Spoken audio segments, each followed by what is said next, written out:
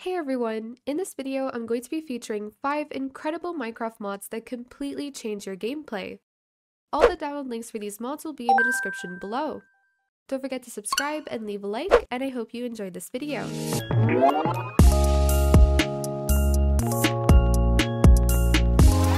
For the first mod, we have Biome Makeover.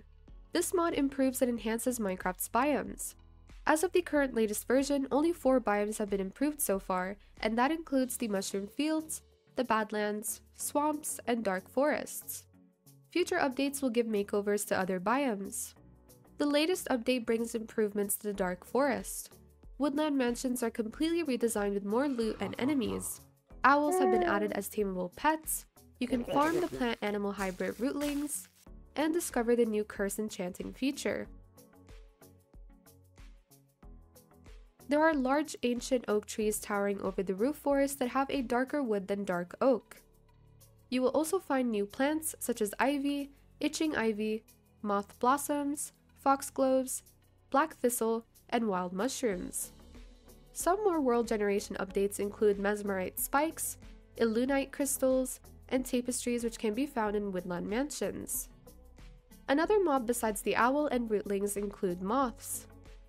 Some new items added include moth scales dropped by moths, bulbous roots, potion of the nocturnal which stops phantoms from spawning on you, crude cladding, clouded armor, and finally an enchanted totem of undying which is incredibly rare and uncraftable. As for the other biomes, the mushroom fields were updated to include larger cave structures layered with mycelium and includes mushrooms of all sizes. New flora and bioluminescent mushrooms are added, as well as a new tree type called the blighted balsa. Also, new building blocks have been added to expand on block options. You will also come across glowfish within the waters. As for the Badlands biome, new cactus variants, tumbleweeds, ghost towns, and bandits are added.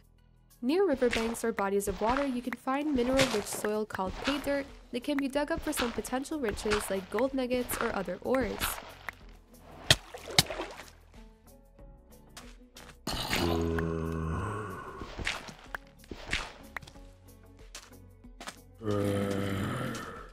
There are also large bone fragments and fossils found above ground scattered across the barren wastes. A new mob called the scuttler can be seen rarely throughout this biome, usually snacking on barrel cacti which will drop pink petals. And with this biome, new terracotta bricks are added. Finally, we have the improvement of the swamp biome. It adds new plants, animals, structures, and more, including plenty of new foliage, a variety of new mobs, and a witch haggling system. Oak trees in this biome are replaced by willow trees and swamp cypress. There are also reeds and cattails added to give the swamp a true swamp biome feeling. Water lilies can also be found with bright magenta lotus on top of them.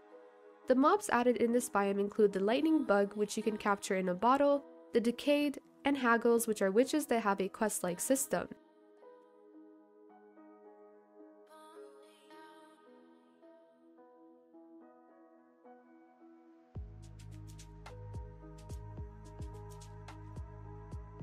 By wearing a witch hat, it will prevent witches from being hostile to you. There have also been rumors of a mini boss type monster that spawns only in moonlight.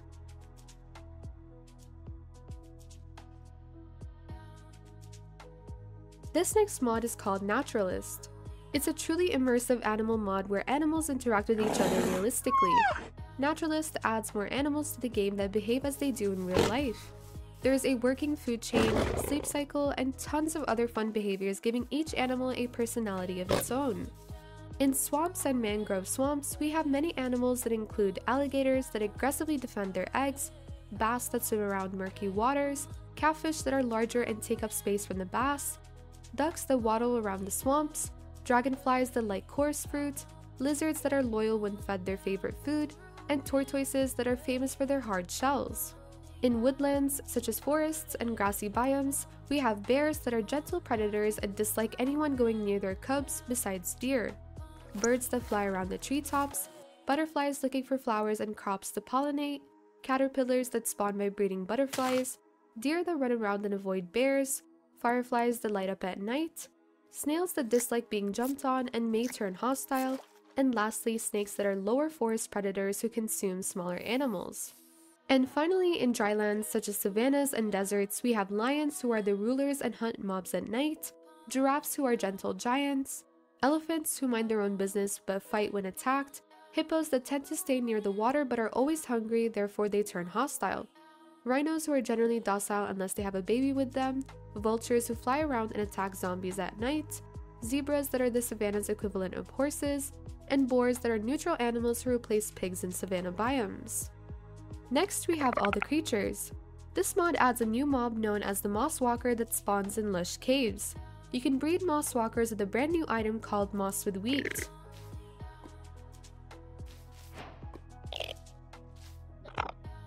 You can also craft new mossy bricks with moss blocks. Mossy stairs, slabs, walls, and horse armor can also be crafted. This next mod is called Towns and Towers. This mod aims to expand upon the 1.14 update with new villages, pillager outposts, and even brand new ships. The structures are more detailed than their vanilla counterparts, but they still fit seamlessly into the world. Not only that, but many are inspired by real-life buildings or architectural styles, giving them a fresh new feel.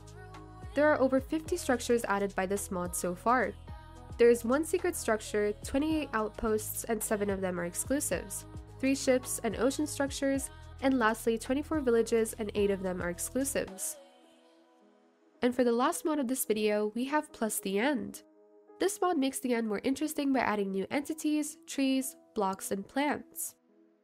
The mobs added include the ender skeletons to protect treasures and towers, the enderfly that is dangerous in groups, fake young chorus flower that is not naturally spawned but has a chance to spawn if you destroy young chorus flowers, and finally the ender guardian.